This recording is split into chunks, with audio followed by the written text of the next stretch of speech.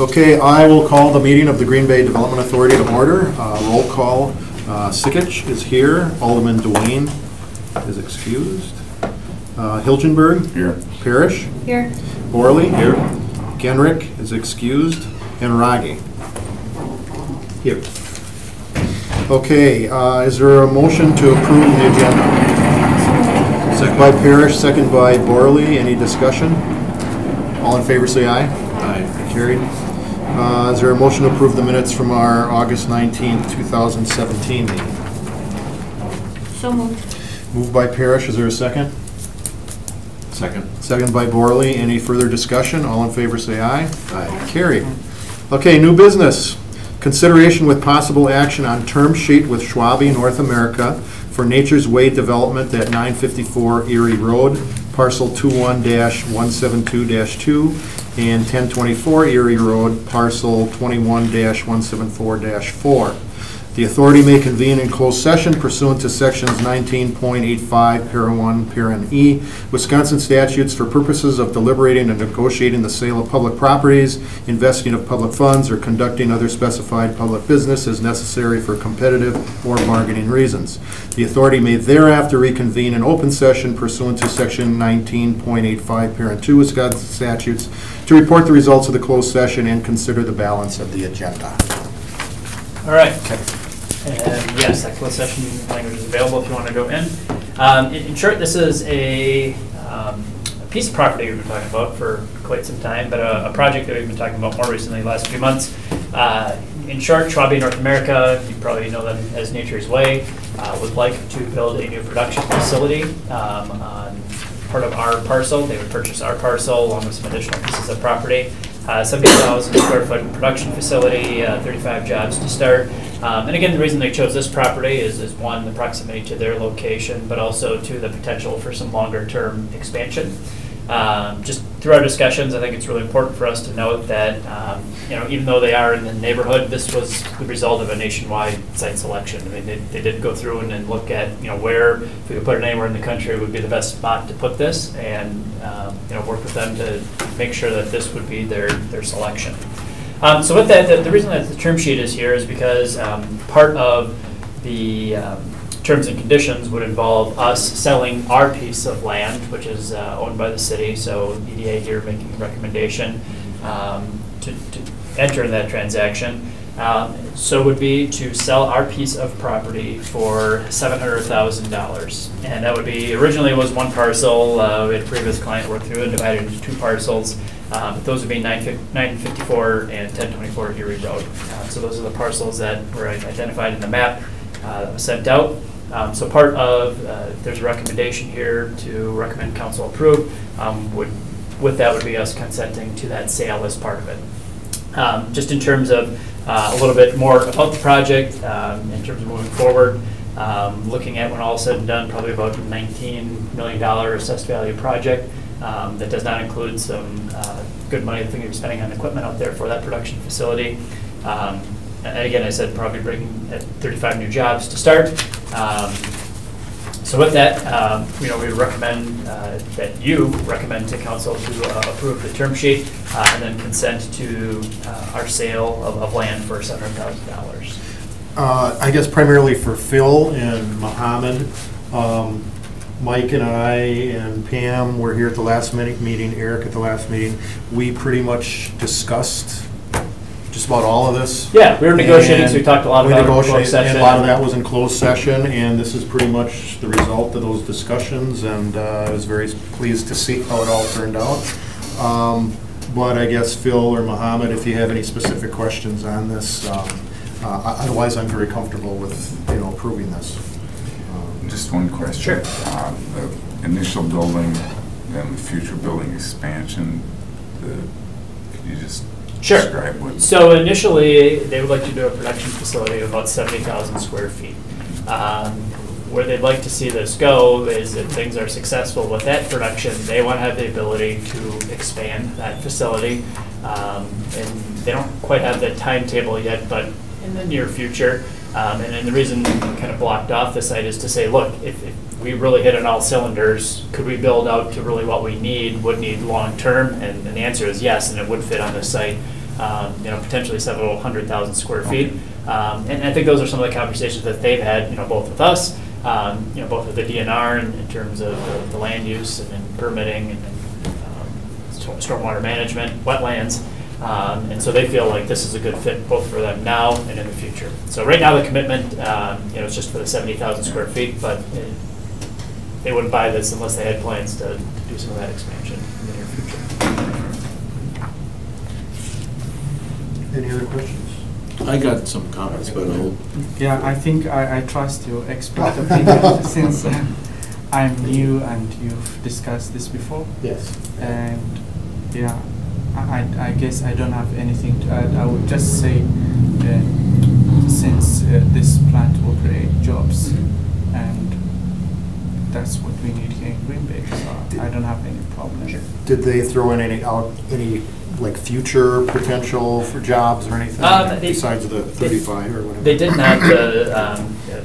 The representative from CRBE is out of Chicago, so he wasn't able to be here today. He stated one of the things is it kind of depends on just kind of how this first ramp up goes, and really what they've been looking at in terms of mostly production jobs with average about $42,000 to $50,000 salary. So in terms of some good jobs, but then also just in a cluster of we're a food production area and in food manufacturing and processing, kind of adds into our cluster, and we've got a good supply chain here for that. So that's part of the reason also for wanting to stay in this. Right. So will it be more food production? This will be a production facility, and that's always one a little harder to judge in terms of with production and automation. I mean, how many jobs come with that compared to the facility? One of the things, though, that they are going to retain their existing facility in I-43 Business Park. So in terms of the offices and support staff that are there, that's going to stay, and they actually may be looking at some expansion even there with that office as well. And did we say the last time, excuse me, that if they weren't to locate here and they would locate somewhere else, their current facility would possibly be gone, or did they not? Possibly, not necessarily. Okay. Yeah. Okay. Yeah, but just in terms of, I think, just the long term, or an additional, like I said, production facility, but other support jobs or other things that would come with that, those wouldn't be created here. I have one last question. How many jobs did you say it's going to? To start, 35. Just a couple of quick comments. I know Gary and I discussed earlier, there's a couple of questions for, if you're looking at that presentation in the packet, there's no tax base listed because the city owns it, so we don't tax ourselves. So that's why there's zero amounts. Caught me on that. Agenda. How does that work? In agenda That's like, 4 and 5 really coincide, so based on 4, there's an assumption on my part that those other parcels are locked up. The city has that. Yes, and I'd like to discuss that when we get to 5. So yes. with regards to this, when you look at the two together, and if in fact that amount of money was spent, I'm just getting to a justification for what we're doing here. If we do 700, and it seems that we're going to give $400,000 potentially back, which leads to a $300,000 sale price when you calculate it out. It still equates to a little over $10,000 an acre that we're selling it for. When you take the square footage of the existing properties, the almost 2.5 acres of the other 2 parcels, and package it together, that's just a hair over 30 acres at 300,000. So you're about 10,000. So it's not like we're giving the farm away in the sense that we're giving it all away. So there's justification where we're making about 10 grand an acre. Correct. So, and just with that, one of the caveats that we would look at is the $700,000 that is the sale price. Because of the way that this was purchased, that would go into levy funds. The $400,000 that we would use to make the acquisitions, we would recommend coming out of the TID, since this is a development incentive. Okay. So just in terms of, I mean, it's a net 300, but really, I mean, we're kind of talking about 2 different pools. Because I think in terms of the reason for the development, I mean, that's why the TID is out there, to use that money for doing that. So I just wanted to be clear, and maybe I didn't clarify in here, that net 300, but really kind of two different pools. So 700 for the levy, but 400 expense out of the TID. Just I would like make to a comment, motion to approve. Mike, Oh, sorry. you know, Yep, sorry. You know, there might be some resistance to that price at 10,000 an acre, but because that sounds like a really low price, but when looking at the quality of the land and the costs associated with developing it, that's a huge factor into it, exclusive of the benefits of the other benefits of the development. And, you know, personally, I'm in favor of it. I think it's a good accomplishment. Okay. I make a motion to approve. A second. Motion made by Borley, seconded by Hilgenberg. Any further discussion? All in favor say aye. Aye. Carried. Very good. Item 5, consideration with possible action on purchase and sale agreements for 926 Erie Road, parcel 21-171, and 1038 Erie Road, parcel 21-171-1. The authority may convene in closed session pursuant to sections 19.85, parent 1, parent E, Wisconsin statutes for the purposes of deliberating or negotiating the sale of public properties, investing of public funds, or conducting other specified public business as necessary for competitive or bargaining reasons. The authority may thereafter reconvene in open session pursuant to section 19.85, parent 2, Wisconsin statutes to report the results of the closed session and consider the balance of the agenda. So, yes, as Mr. Borley had indicated, I mean, these two items, 4 and 5, are kind of closely together. This would involve, as part of our obligations that we've stated in the term sheet, purchasing 2 properties that are adjacent to the property in question. The two, one is 926 Erie Road. That's the one up at the corner of Mason and Erie. We really feel that's really the most critical piece in terms of that's got the frontage in terms of our 2 busiest streets. And then the other is 1038 Erie Road, which is at the southeastern end of kind of the parcels in question.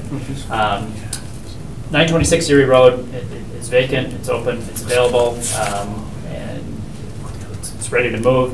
1038 Erie Road is actually an occupied residential house. So one of the things in terms of timing with this, Ken has been working to secure us offers to purchase on those properties. So information that was in the packet, but now is available now, and I think we can discuss now that this is public.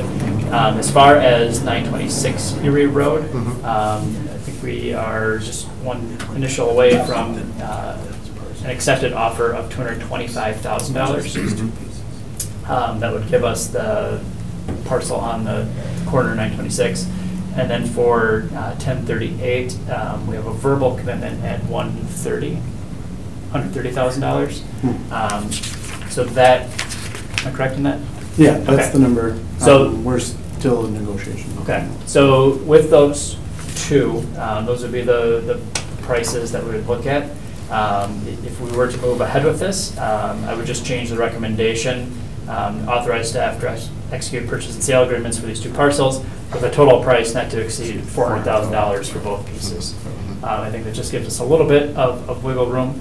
Like I said, I think we kind of went into this before, and then part of the thing that we put in the offer is, look, it's contingent upon approval by you and city council to move forward. I would recommend, and it's up to you if you want to make this contingent or not, with the 926 Erie Road piece, the parcel on the corner, if we are using TID funds for this to move ahead regardless of the prior term sheet, I think just in terms of, if for some reason this project, the Erie Road project, the Nature's Way project would fall apart, I think another big project that would come through would probably want to see that parcel secured. Yeah, I see what you're saying, It yeah. just rounds up the corner, and also it gives us more options in terms of if we were to divide this parcel in the future, being able to price that out with some additional land. So I would just make sure that, you know, in the discussions, if you're okay with that, to indicate that. And if not, just let me know, just so I know in terms of that this would be contingent upon either going through or you'd like to do it regardless. Regardless, yeah. I think we'd like to do it regardless. Well, the cat's kind of out of the bag with regards to those 2 parcels now. Yeah. So I Correct. think you really want to move forward with tying that in. Right. Again, to secure, that's a corner of a big parcel like you stated. And I believe the original listing for that piece was $275 on the corner. I want to say it was, More? last I had 300,000 when I Oh, first really? talked to them, and they had reduced it to 250. Oh. And so then we So got, Kent's, we've talked Good, about. yeah, very good, good job. Yep, we got them we're done. negotiating. I think, personally, I think those are very high prices, but the city should own them. When you combine them with the other parcels, I mean, that corner piece kind of makes the rest of the piece Absolutely. more valuable. It's just, Right. yeah. But it's a timing issue. They knew sooner or later, like, one thing, but I feel like that's a fair enough price. Well, then, the numbers you say. Oh, it works. Yeah. So, yeah, I think the motion should be that, we purchase those regardless of what happens with the other. And, well, actually, right now, the way isn't it on the agenda, it's just consider possible action purchase of those two parcels. Right, and I would just add, just to move forward, with the price not to exceed 400,000. I think that Right, just right. provides a cap Sure. on us when, Right. council ultimately approves that. We're not just writing a blank check for doing this. Okay. Okay, I would entertain a motion for item 5. So moved. Second. Moved by Parrish, okay, for the possible action and purchase of those parcels not to exceed $400,000. I think do we want to add that the purchase would continue irregardless of the previous And agenda? purchase continue irregardless of the Schwabe development. Yeah, I think it's important to get on the record that that's the direction you'd like us to take. Any further discussion? All in favor, say aye. Aye. Carried. Very good. It's a nice project. It's good. I mean, It's I know nice we've been to- talking about that piece for Yeah. 2 It's years. nice to see things start slowly Yes. moving out in that direction. Yep, and a good business, and yeah, good project. Okay, informational items. Item 6, Be Bold 3 presentation by Competitive Wisconsin, Inc. Thank you very much. You're up. Yeah, well, I appreciate it, and I'll try to keep it to 20 minutes. Okay. I really do appreciate the opportunity. It's good to see government at work, and my hat is off to all of you. I'm Jim Wood. I serve as Strategic Counsel to Competitive Wisconsin and the Be Bold Council, who run these things. For those of you not familiar with Competitive Wisconsin, it's an organization that was founded in 1981 in the midst of what was then the worst recession since the Great Depression. And it was put together by business, academic, agriculture, and labor leaders and government folks on the grounds that there needed to be a safe harbor someplace where folks could come together and talk collaboratively about what we could do to advance the state, and particularly in difficult periods of time. It has spent the last 36 years dedicated to that premise, and we operate on a pretty simple premise. It is that good public policy should be based on sound research and a lot of public outreach and a lot of public engagement. Since 2010, we have run a series of initiatives under the label Be Bold, and essentially that's a research exercise coupled with, and I'll show you this in a minute, research and outreach and building constituencies and collaborations around recommendations, but it is also driven by the idea that change is with us on a daily basis these days, and that if you're going to do that, you really don't have time for folks to stick their heads in the sand. And so somebody has to be out there thinking about the systemic, the broader pieces. We are diametrically opposed to competing with local and regional exercises. We are in the business of trying to figure out how to augment and encourage and supplement those ideas. So let me talk about Accelerate Wisconsin. This is the third one. The first one we did was focused on strategic economic development. We recommended the creation of the Wisconsin Economic Development Corporation and a variety of other things that came out of that. The second Be Bold was focused on the skill gap problem, and we believe we contributed significantly to the Fast Forward program and to the creation of the academic career plan exercises that are going on in the schools. Having done two fairly controversial exercises, we thought it would be a good idea to focus on something that was working as opposed to something that was not working. And so we decided we wanted to identify two major clusters in Wisconsin's private sector that were doing well, that were creating jobs, that looked sustainable, looked like they could go someplace. And they determined what, if anything, we could do in Wisconsin to make sure they could perform even better. And and therefore would want to stay in the state. So that was the charge, and our goals are always higher per capita income, strong sustainable talent pools, enhanced ability to get products to market, and maximize responsible use of resources. I mentioned that this is a process piece, okay? And the process is committed to making sure we get input, that we've got solid research, that it is done in a collaborative fashion, that there is outreach, and most importantly, ultimately, that we get results. We've spent 2 years on this particular exercise. We think we've got some very good recommendations, and the next step here is for both of the major clusters to take over our recommendations and see that they process through the legislative process. But let me just quickly go through it. So the first thing we do is that we identify an issue. We are always looking for a high-profile, high-impact issue for all sorts of different reasons. We then hire professional research organizations like Deloitte or Manpower or the UW, whatever it may be, to do the research.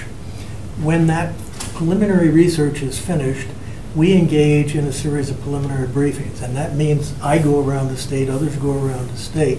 And I've probably in the last 4.5, 5 years done 60 briefings with regional economic development folks. These meetings are normally co-hosted by the local UW campus, the local technical campus, usually a Chamber of Commerce, et cetera, gets involved in that process. That in turn leads to the initial Be Bold report, and that in turn, at that juncture, we convene a strategic planning group made up of the folks whose ox is getting gored by or who would benefit from the work that we're doing. And in the last, with this exercise, we've engaged more than 200 individual institutions, organizations, trade associations, whatever, in these different strategic planning exercises. Their job is to take all of that research and think about it in terms of them as the client and say, well, this is what we would recommend based upon all of this research. We take that information and go out and do what I'm doing right now, which is wandering around the state again like Johnny Apple and talking to folks about it. We then take everything we got from that process and produce a series of economic summits around the state, usually 3 of them. We come out of that and then produce a final Be Bold report. So as you can see, whatever it is we're talking about, lots of folks have had a kick at the cat. It's pretty well grounded, we think. And what we discover is the first time you say it, it sounds really bold. If you spend 6 months to a year wandering around talking to people, they say, oh, I've heard about that, and it gets better. At that juncture, we start, once again, we brief legislators all the way through this process. We normally meet with the governor 2 or 3 times while we're going through this process. But now, as I said, we turn it over to the clients, and they in turn focus on turning it into a legislative package. So, as I said, we started out with the question of what's working. We went to the University of Wisconsin system in UW-Madison. They undertook a major exercise to see what the fastest growing industries were in terms of jobs. Fastest growing industry in terms of jobs in the state of Wisconsin is bars and restaurants. No great surprise, but it's not exactly higher per capita income. It's an entry-level job. So we went to the Wisconsin Economic Development Corporation and Deloitte and said, we want you to run a series of additional economic screens on this, and they went through all sorts of stuff, all of which you can find on our website. And if you really are looking for a headache, the reams and reams of spreadsheets that you can go through. And they ran all these different screens, and we picked up all the work that Manpower had done for us in Be Bold 2 in terms of skill clusters, et cetera. Out of that, we identified food processing or food manufacturing and healthcare as the 2 major clusters that we were going to look at in our objectives, enhancing workforce and talent development, and growing the jobs and businesses, not just of today, but of the future. In that process, when we brought everybody together, and so we got to that point, and we then convened a meeting with leaders of the food manufacturing and food processing industry in Madison, Wisconsin. And we said to them, we want to hear the normal stuff, okay, which is the cost of doing business, all of that kind of stuff. But we are getting increasingly concerned, and this is a couple of years ago, we are getting increasingly concerned about workforce shortages and all of those kinds of issues. And so we think relatively soon the state's going to be concerned about recruiting people and retaining people, and that's a different set of questions than just the question of the cost of doing business. And the third thing that is really emerging around the country, if you're looking for places where things are working, there is a shift in paradigm in terms of the relationship between the public and private sector. If you're looking for places where it's really starting to come together, quite honestly, the New North area is one of those areas where you can point to it and show specific examples. Business and government come together, private and public sector come together to solve problems. Everybody, this state's got more boards and commissions than God, okay? And my hat's off to all of them, but the bottom line is, that's not what they do. They're set with responsibilities, et cetera. We need folks who come together and say, this is how we're going to solve this problem. This is what we need to do in this particular circumstance. So we said we're going to do 3 analytical cuts at it: the cost of doing business, the cost of living, and recruitment, et cetera, strategic synergies and collaborations. So where we are now is we now have 2 full reports, one on food manufacturing and one on healthcare. And I'm going to dance across these really quickly. Both the food processing report is now posted in its print version on the Competitive Wisconsin website, and you can go and look at that. You can also get to the original preliminary briefings and all the research, et cetera. So let me quickly go through that. You're familiar, because you are a food processing area, you're familiar with how important food processing and manufacturing is in the state of Wisconsin. Paul Pomley is the Chief Operating Officer. Seneca, at our very first meeting, however, made a point I always want to make. He said, never forget that we are here because the farmers are here. And the farmers are here because the soil's good and the water is spectacular. Access to water is a critical piece of this economic paradigm. And so nobody wants to screw around with the environment, but we need to be careful to make sure that farmers can continue to access the water. So when we talk about all these things, that is a major issue. As I said, these slides violate every rule of PowerPoint and everything else, because there'd be way too much text on it. But it's the simplest way I know to summarize what we're looking at. They met, and then their original premise, they said, okay, here are the issues that are bothering us. And they kind of generically talked about workforce as a major issue. They talked about inconsistency in regulation as an issue. And we said, what exactly does that mean? And they said, our problem is not that there's a gap between the feds and the state and the local. Our problem is it depends upon who you're talking to in a given agency, and whether they're in Madison or they're someplace else, and whether or not they're a new employee or they've been around long enough. And that's a major problem for us in Wisconsin, because you cannot attract major capital to a regulatory environment that's unstable. Nobody in the right mind is going to put $50 to $100 million into a new plant that they're not sure they'll be able to operate efficiently over the next 15 to 20 years. They have to have some sort of window on that. So that's a relatively big deal. And then their third issue was infrastructure and lack of public understanding of the industry and what that all takes. So Deloitte ran that session for us. We asked them, identify for us 3 states where you think the kinds of issues that are bugging you here are being dealt with, okay? I'm not interested in best practices as much as I am in where's the cutting edge, who's ahead of the curve on these kinds of things. And they identified New York, Colorado, and Texas. So we hired Deloitte. Deloitte went to Texas, New York, and Colorado and interviewed top food executives and trade association folks in those 3 states. It is interesting to note that not in one of those states was workforce shortage or talent identified as a problem. Not in one of those states was permitting identified as a problem. Okay? So with that in mind, the problem in the regulatory box that we talked about is that existing regulations do not adequately reflect scientific and applied technological advances. There's a growing concern that in the midst of this change that the language we have in the books is based on science and technology that's somewhere between 10 and 20 years old. We, like most states, have review language that says you're supposed to look at this, but we don't. I mean, it's just, there's no who wants to go and have the fights and who wants to do all of that kind of stuff. Second problem is there's a lack of alignment between the new science and technology that leads to inconsistent interpretation of the existing regulations. Right now, what you've got is a lot of folks retiring in every profession. So you got some of that happening in the food processing industry, but you got a lot of it happening in state government. Okay? And so all of a sudden, and I don't mean this as an insult to people, but you got young folks coming straight out of a college background, and they've got all the book learning they need, and they've got some field experience, but they don't know all of this stuff. Okay? And so the companies are hiring the very professors who taught them in many cases to do major research projects, to talk about how do you handle wastewater, how do you do these kinds of issues, and then all of a sudden it's in front of this person that doesn't understand all of that stuff, and the law isn't clear because it's based upon this old language. So that's a problem. And as I said, the inconsistent interpretation discourages capital investment and expansions in Wisconsin.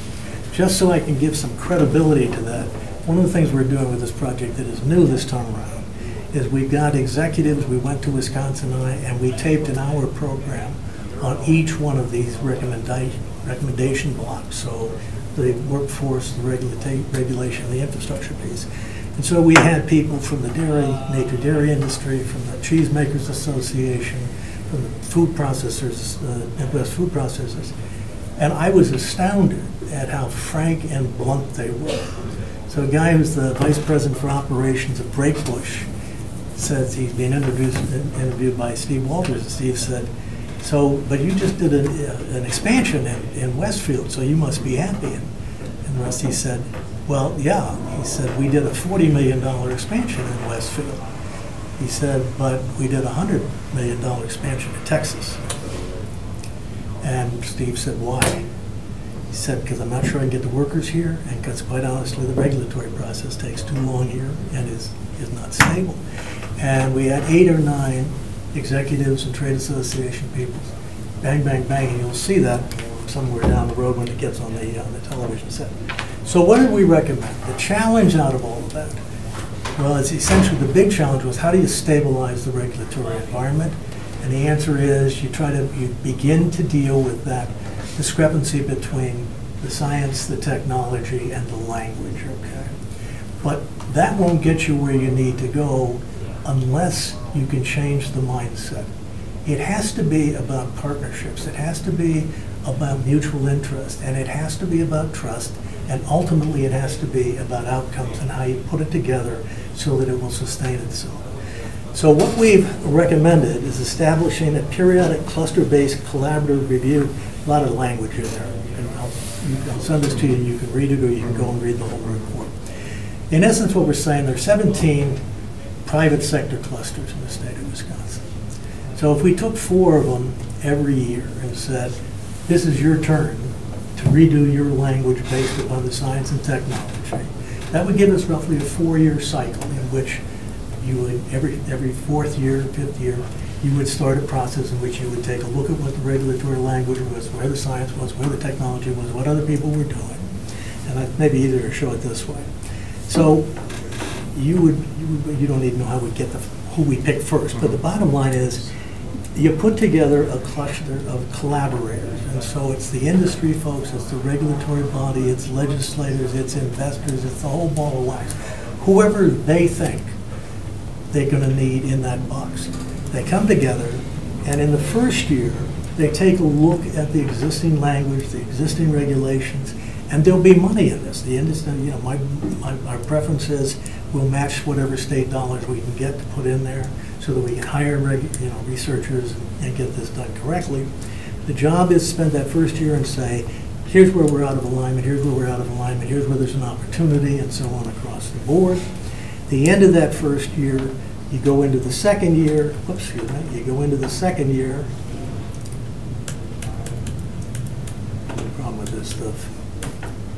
In the second year, you develop preliminary recommendations based upon what you found out in the first year. And again, we're doing this over a longer period of time, so once again, people have a chance to take kicks at the cat. Nobody gets to say, I didn't have time to do the research, and so on and so forth. In year 3, based upon you're now doing feasibility studies and analysis, and based upon the recommendations you're going to make, you're also talking about workforce training, you're doing a variety of other kinds of things, and you're talking to the investment community. And in year 4, you're in front of the legislature with what we would hope is an agreed upon bill. Okay? And the premise, it's not like this is an alien model. Wisconsin has had a workers' comp group that for over 50 years has produced an agreed upon bill. Better sometimes than other times, and this is more complicated than that. But again, we're saying let's start this process and see if we can get there.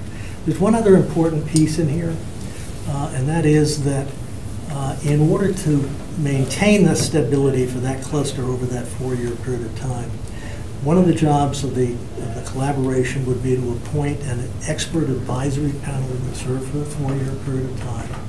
And anybody during that 4-year period of time can appeal to that expert for a ruling on whether or not that's what the language means. So now you're not just dependent upon the agency, but the agency is also not just dependent upon whatever the client may bring through the door. And we think both of those factors do some serious stabilization pieces, and we think have some real value. That's a bold proposal, and we understand it will require massive legislative engagement to get where we need to go. The second piece that we came away from looking at Colorado, Texas, and New York was that we need to enhance cross-agency and cross-institutional focus on and understanding and effective support of major cluster industries. Each of those states, well, let me do it this way. So the food manufacturers report the Wisconsin permitting process is too time-consuming and redundant when it comes to requiring multiple engineering reviews and approvals. This is the kind of stuff that drives them crazy. Just so you probably understand this, but the bottom line is most of these folks, when they want to do a plant expansion or update or whatever, they have to get an engineering report. Okay? But the DNR has its own engineer, and so after you get a certified professional engineer who has said that this thing will do everything it's supposed to do, you now take it to the DNR and you get another 30, 60, 90-day delay while that engineering process goes, when the DNR is approving it. And during that process, you can get called for another public hearing, you can get called for all sorts of things. All of the folks we talk to in terms of the food manufacturing business have operations in multiple locations in the country. This is not their only base of support. And so they have comparisons, and they are constantly living in a world. But when they go to meet with their investors, they go to the board, they're saying, why are you going to do it there as opposed to doing it someplace else? That's not an Can I make a comment real quick on that? Pardon? So some of our engineering companies have they hold the approval so that their approval is the DNR approval. They have there's a certification that they hold, and that is, if it's done by one of the certified engineers, then it doesn't have to have a DNR review. And we need and that. that does help. Because I've had a couple of projects expedited via and that's that what we're methodology. recommending. That's one of the things we're recommending, is that that needs to be system-wide as opposed to, it needs to be the rule as opposed to the exception to the rule.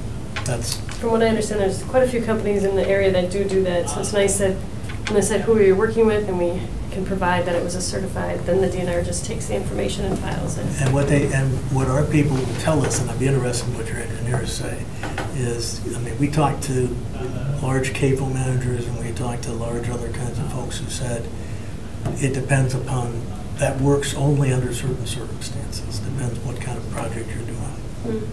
So, and again, I'm not arguing with you because I'm sure you're right, but just the examples of I think like in Wisconsin, for like building plans, you have to go through a laborious process to get them approved. In Michigan, the architect, if they stamp it approved, it's basically approved. And the onus is on the architect and the engineers that they did their job properly. And it's a huge, it's huge. And again, I think the issue is nobody's saying one's right and the other's absolutely wrong, but we ought to be able to bring those two things together and say, what do you need so that you're comfortable, and what do I need so that it's more efficient? Have some checks and balances, yeah, right. So essentially, all three of the states that we looked at have, it's an unfortunate choice of words, but they have what they call a concierge system, okay? And the major difference is that in a concierge system, there is somebody in state government whose job it is to understand that cluster.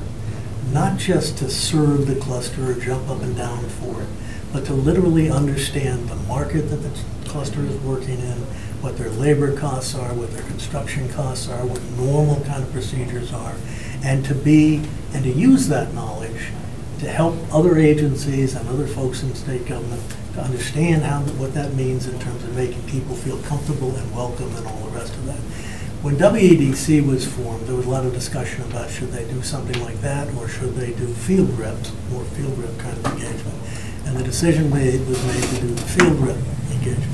Not opposed to that, but I do think this needs or merits some very real examination and some looks. Okay? There's also called in terms of the workforce recommendations, I'm pushing my time frame here. How can I do this any quicker? Okay, so there's a gigantic recognition of the shortage problem that's coming, and the understanding of the shortage problem is because we got a shrinking workforce and an aging population, the real downside on all of this is not just that you can't get enough of workers, it is that your tax base starts to erode. And as the tax base starts to erode, you can't maintain the infrastructure, and you can't maintain your schools and your health care and everything else, and that becomes a problem in terms of both retention and recruitment. And so both clusters have called for a private sector-driven effort to develop a systemic workforce recruitment and retention report. We aren't making this public yet, but next month, Competitive Wisconsin will announce that we are doing that study, and so we'll be taking that on pretty quickly. That said, the other issue that came up was they have major problems with the public schools in terms of certain kinds of workforce feeder systems, pipelines kinds of things, and they made a series of recommendations here. Probably the most controversial one is we had a number of school district superintendents and CISA people involved, and they said finally in great frustration, they said, well, you don't get it. I said, what do you mean we don't get it? They said, well, we don't get paid to prepare students for the workforce and for the community. We said, well, wait a minute. No, they said, we understand that we should, that that's our responsibility, but when you look at how the budgets are put together, it does not specify. We get paid to teach kids how to read, how to do math, and that's what they get tested on, and that's where the dollars go. So the most controversial recommendation in here is probably to clarify that language in the state budget to say it is the responsibility of the K-12 system to be engaged with the local community and the local economy. And there need to be some dollars behind that, not to do an unfunded mandate, but to talk about what that ought to look like. And so the premise there is not that it would be a mandate. The premise is that we would, over a period of time in a collaborative exercise, try to figure out what kind of language that ought to look like. Some of the CISA districts are already down the path on that. So CISA 6, for example, has done some stuff. There's a lot of other stuff in here that says you need to spend some time looking at teacher training exercises. Probably the other largest piece on this particular piece is that the private sector has got to become more engaged with the educational infrastructure. You can't just stand on the sidelines and keep pointing your fingers. We have a unique opportunity because of the career academic plan. For the first time in history, we have students who are taking tests and creating data about what they think their skills are and what they might like to do, etc. We don't get their names, but we can get the collective data about whether the workforce in your school district actually might have an interest in the kinds of jobs you have in your community, and also whether or not you have, in terms of teaching skills, the kind of teachers you need in there. The private sector needs to engage with that data and then engage with the schools and be considerably more engaged at the curriculum level, at the instructional level, at the visit to the schools, at the intern level. A lot of opportunity there. So there's a lot of stuff like that, and I won't go on. The other problem. Mandatory, real quick, there's a mandatory thing, I think, for the state, but I know that it's implemented in Green Bay, that all of the kids have to have, where they do the career cruising. I don't know if you're familiar with that. Yep. Piece where every child goes to school. It's called Springboard, and that's it's a requirement for an academic career plan. Right, they start early on in what they're interested in and what they're scoring well in, and right. then they kind of help them choose classes along that line, and then hopefully get them into internships or in. So there are two pieces of software. One is Springboard, which is the basic piece for career cruising, and then there's another piece called Inspire, also for career cruising, which allows individual employers in the marketplace to produce a portal that the kids can access and go look and see what kind of jobs they have, what kind of skill sets, et cetera. And the employers who do that are encouraged to recruit a couple of mentors in their company who are vetted. You can't meet with the kids, but they can answer questions online. And again, it's a great tool, it's a great opportunity, and the system is now statewide. So Springboard there's some exceptions or places that use a different kind of software, but the concept is statewide. I think the Thrive stuff or something like that will be statewide pretty quickly. Jim, that's kind of taking the place of youth apprenticeship programs, it sounds like. It sounds like it's in taking the place of or maybe coexisting with the youth apprenticeship programs in the state. Yeah, I think the plan is that they need to come together and inform each other, okay? And it is, so we, not to go far afield here, but good apprenticeship programs are hard on the private sector. We don't have the bodies, we don't have the money, we don't have the skill sets, quite honestly. And so the question is, unless we can redesign that intersection between the school and the private employer in some pretty functional fashion. So we got work to do, I guess, is what I'm saying. And what's interesting, in agriculture is one of the cluster areas that's probably done more in this field than anybody else. Monsanto and some of the other companies spend a lot of money, and so there's some good ground stuff out there to deal with. I'm going to turn the meeting back to, I'm not going to do all the healthcare stuff, but the last piece I do want to mention is there is concern about the fact that folks aren't taking jobs because the benefits issue, et cetera. And so we are also recommending here that we change state law to allow new hires to transition gradually from public unemployment and health care benefits to employer and private market benefits. I'd advise you, if you want to dig into this stuff, the healthcare report will be posted probably next week. The only other thing, let me just show you one other thing that we're going to do to make this easier for you. I'm not going to go through any of the healthcare stuff. I just want to, for the first time, we're going to take these printed reports and try to make them interactive and digital on the internet. And so we're taking all the video that we've shot as we went through this process. We're having discussions. We'll do everything from hour-long programs to 10-minute podcasts to 5-minute factoid kinds of things. And you'll be able, as you go through the report, not there yet, but any place that's marked, you'll be able to click on it and see, John Whitty talking about the kind of research they did and so on and so forth. And, this is the Be Bold 3 stuff with Wisconsin Eye. So hopefully more entertaining and more useful. I apologize, I went over my 20 minutes. So what I would say to you is I think this is a critical time in Wisconsin's history, and you guys up here in the New North area have been leading the way on all sorts of fronts, and so hats off to you. My personal request is that you don't hesitate to pick up a phone. I'm going to be back through the neighborhood a lot of different times. The number one issue, I think, in this state is workforce shortages. Everything else is important, but if we can't begin to recruit workers to come here, and that's a very different process than we're currently engaged in. Green Bay and Appleton and the area up here is doing the, download talent or upload talent program, which is absolutely a great program, okay? So again, keep at it, but it's not statewide, and it's not, it won't get us as far as we think we need to go.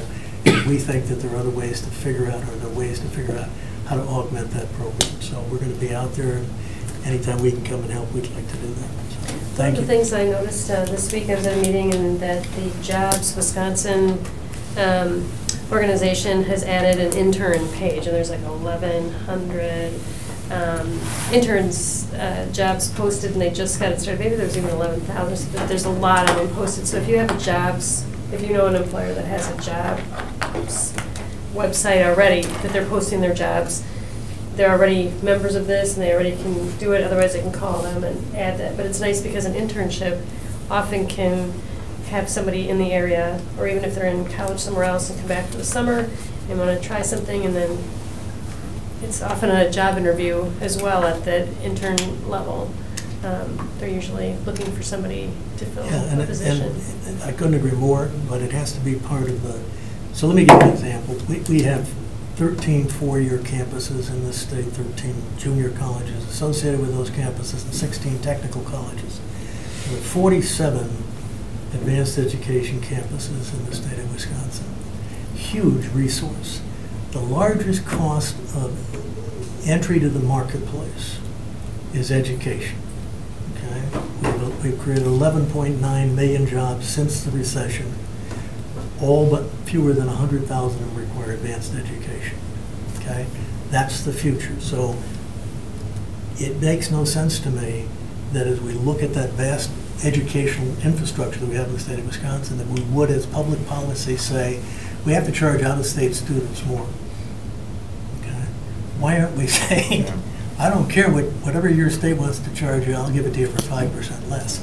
And then say to them in their freshman year, if you can find a local employer who will look at your career plan and do nothing else but simply say, yeah, this makes sense to me, I'll knock another 5% off your tuition for that year.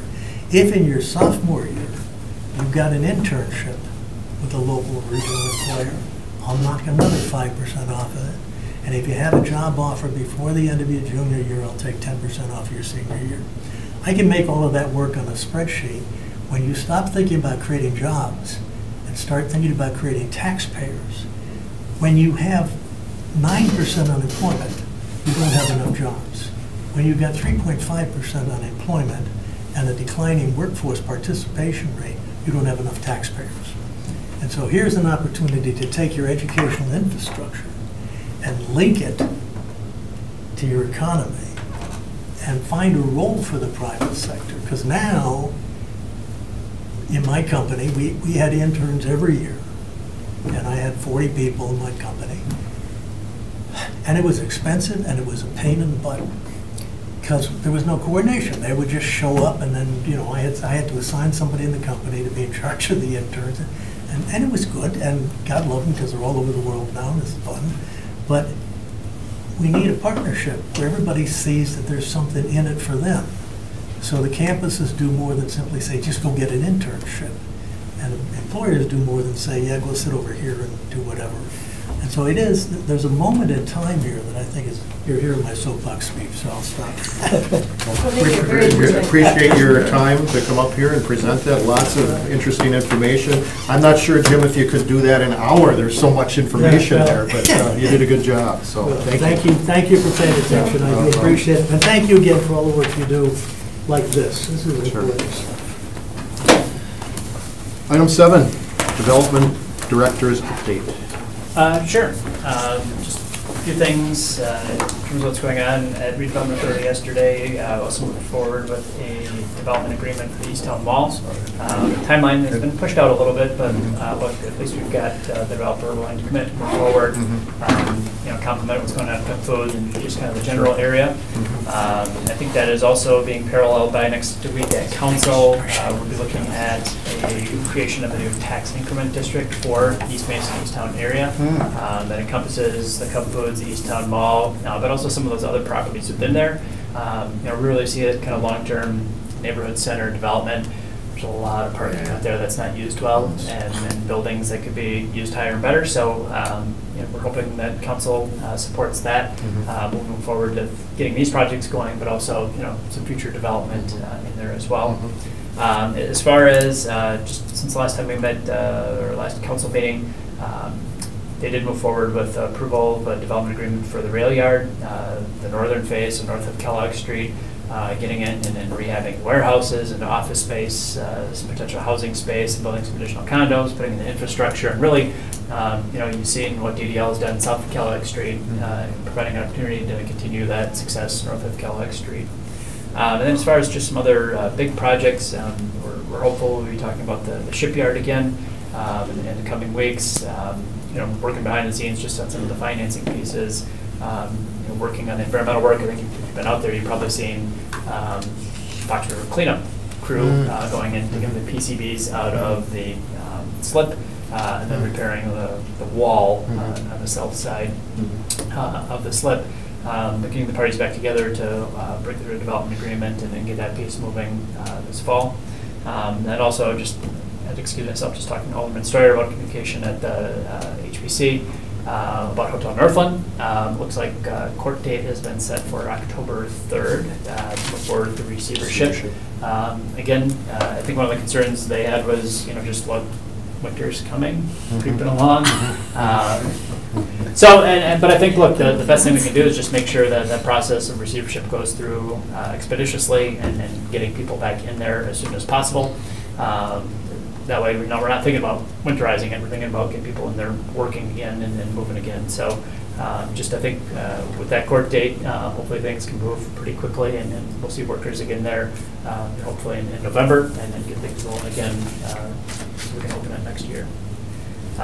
With that, I'll be happy to entertain if there's any questions about other specific projects, other things working on. Oh yeah, I also mentioned the other day our revolving loan fund and loan program. We are out of money thanks to Wendy. Oh, so good problem, bad problem. Hold it all the way. Yeah, we've taken over $1.5 million in the last 18 months down to zero. So that is money out working in the community. Good. Busy. So We yeah. have a lot of happy businesses, a lot of active employers ready to ramp up and add, and so that's really a great story to tell. And everyone's for our community current district. and Yep, everybody's right on time and doing well and expanding and growing, so that's a great story to tell. Over the years, we took a few black eyes. yeah. Well, and it's interesting when you look at the history of that fund. It started in 1990 with 200,000 of block grant money, I Yep. think. Yep. And we've leveraged it to over $1 million. We're closer, Oh, almost just two. under two, Two. so yeah, Almost two. we're just under two, yeah. With 20 companies, I think, approximately, 20. I'm gonna loans. actually give you a report. I have it started, just because I got busy with some of the underwriting and some other things to try and close these loans on time. There's some big issues going on with some of the ones that we just approved this week. So, I mean, as far as just, there's a lot of moving parts. There's 4 people in one loan, and there's just, it's a lot of breadth in that. But I'll produce a report next time of how many loans we've done, what sectors, how many jobs were created, and some additional information. So if you want to put that on the agenda for next time, I'd be happy to report out to the committee, kind of an impact study piece, or just report out study, informational piece. It's always nice to know what we've been What we're able to doing. accomplish. But thank you for summarizing that. I can back it up with some facts. So yes, it's been a busy time for our committee. Thank you for your support. Any other questions? We're good. Motion to adjourn. Moved by Borley, is there a second? I'll second that. Any further discussion? All in favor, say aye. Aye. Carried. All right. Thank you. Good. Welcome. Yeah. We didn't. Yeah, welcome. Yeah.